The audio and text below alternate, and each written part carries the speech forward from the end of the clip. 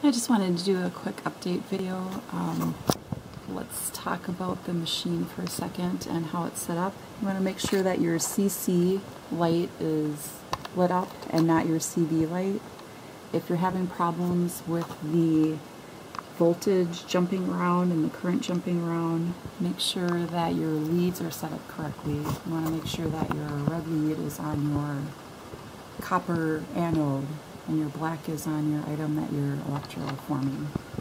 Also, temperature can play a factor, so you want to make sure that you are not in a cold environment. I think the consensus is 60 degrees that you don't want it to go below, so if you're in a garage or something, you're going to want to take it inside, or you'll have problems with things plating really slow.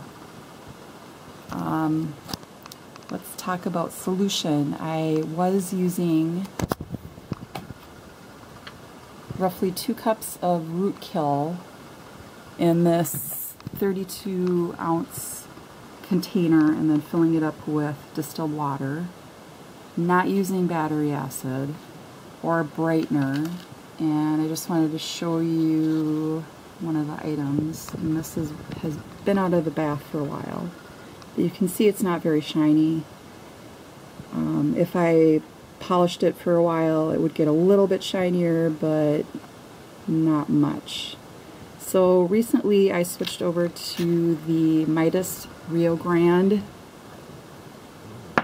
Electroforming solution, and then I also bought the Midas brightener replenisher, and I also went and bought Sherry Hab's Electroforming paint. So I just wanted to show side by side the difference in the outcome. And I'm sure you can see it's huge.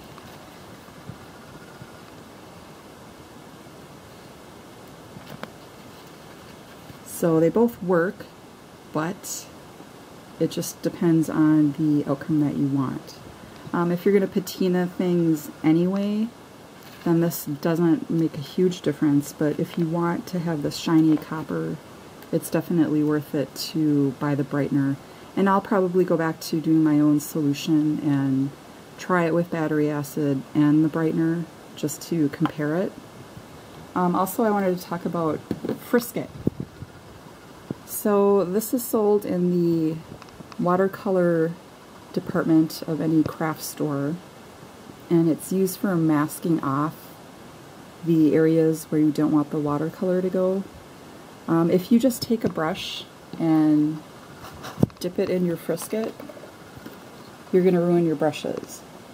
And that seems really wrong considering they sell it in a paint department, and why would they sell something in a paint department that ruins brushes? So I watched some videos on how to correctly use it, and to keep it from ruining your brushes, you just want to take, I have a brush here, with a little bit distilled water and some dish soap. You could use a bar of soap, and then dip it in your frisket and then cover your piece and let it completely dry, and then you can put it in the bath. The dish soap doesn't seem to affect the bath at all, so that's a good thing, and your brush will not be ruined. Why you want to use frisket is to seal something like this cactus quartz, which I have some amethyst points attached to it. So to seal this with nail polish or a polyurethane, you'd have a really hard time getting it off once it's finished.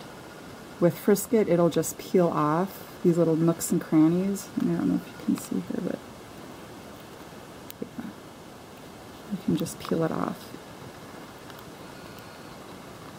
It doesn't work very well with one hand.